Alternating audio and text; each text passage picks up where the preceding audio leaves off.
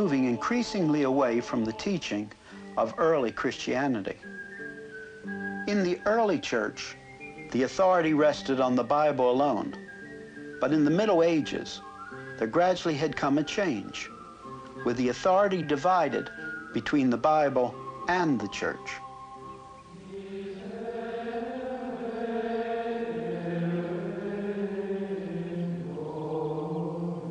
Then came Thomas Aquinas, a Dominican monk.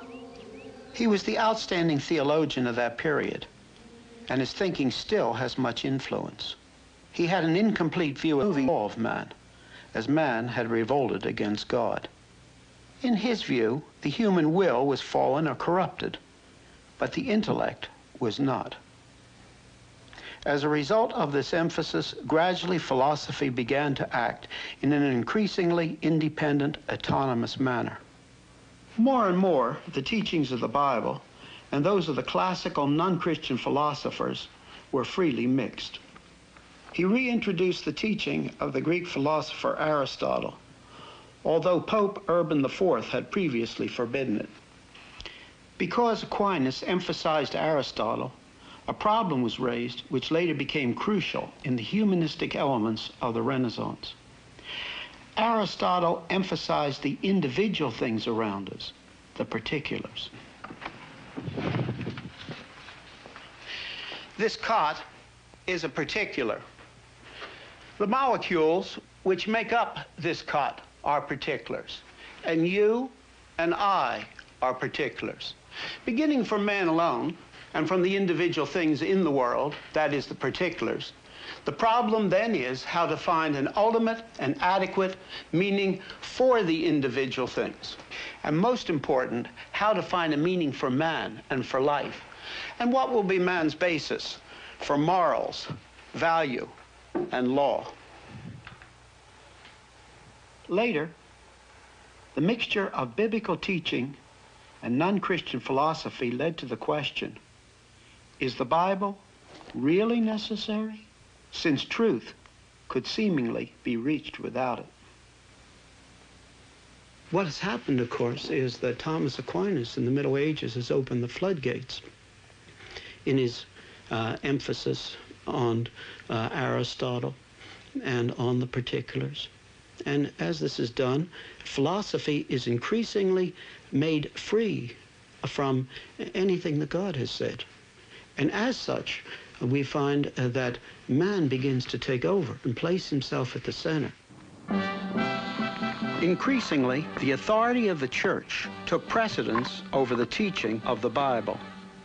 And it was emphasized more and more that salvation rests on people meriting the merit of Christ instead of on Christ's work alone. Gradually, there grew up a humanistic element, and that is what the church decided was made equal with what the Bible decided. And this just changed everything, because then everything can be brought in, and anything can be brought in. For example, it immediately led to a different emphasis on how to approach God through man's added works to the merit of Christ, as well as the merit of Christ itself. And all kinds of things changed.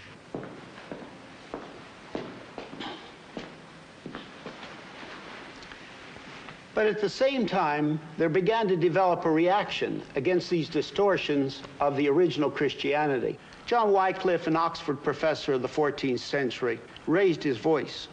He said, "The Bible is the supreme authority." His translation of the Bible into English had an important influence throughout Europe.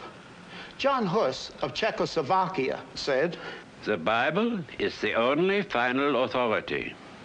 Man must return to God through the work of Christ only."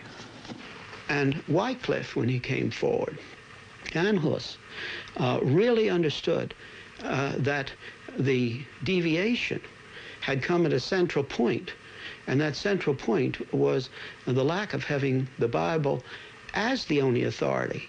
And one must say about Christianity two things. The heart of the Christian message is that through the substitutionary death of Christ, we can return to God and our true moral guilt is removed on the basis of Christ's work. But on the other hand, as far as facing humanism is concerned, the central thing is not the acceptance of Christ as Savior, but the fact that we have absolute truth in contrast to relative truth.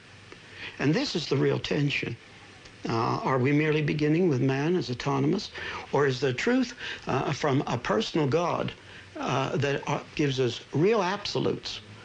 And therefore, we're not only dealing with statistical averages. Now, this has a tremendous impact in the area of morals, in the impact of law and political life, as well as religious life.